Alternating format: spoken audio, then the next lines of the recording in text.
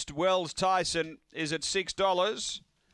And runners are being placed away. And $6.50 for Hometown Lads. Last few are being locked and loaded. Light on. Ready to race. This is the third of the day.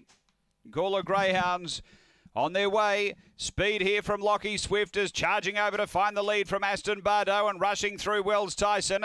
Then Hometown Lads behind those Subjective Boomer. Then Lectra Droll, Focus Fury, and out the back Hot Arabina. Leader is Lockie Swift. They're coming after it, railing up. Hometown Lads diving through. Out wide of Wells Tyson, straightening. Real race on Hometown Lads getting through. Hometown Lads first, second close. We've got Aston Bardo, Wells Tyson and Lockie Swift are all there. Then came Focus Fury, Hot Arabina. It was back toward the tail. Subjective Boomer just in front of it with Lectra Stroll. 23.32 the run.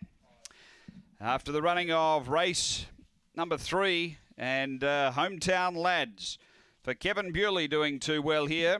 Number 4, Kevin Bewley, owner trainer, a white and black dog, March 2015. Kynan's Express, Jack's mate Jill. Number 4 first, real good go for the Miners. We had Aston Bardo. The rail. Out wide we had Wells Tyson and Lockie Swift in between them. They all went in a driving go to the wire for the Quinella spot. So we stand by for that number.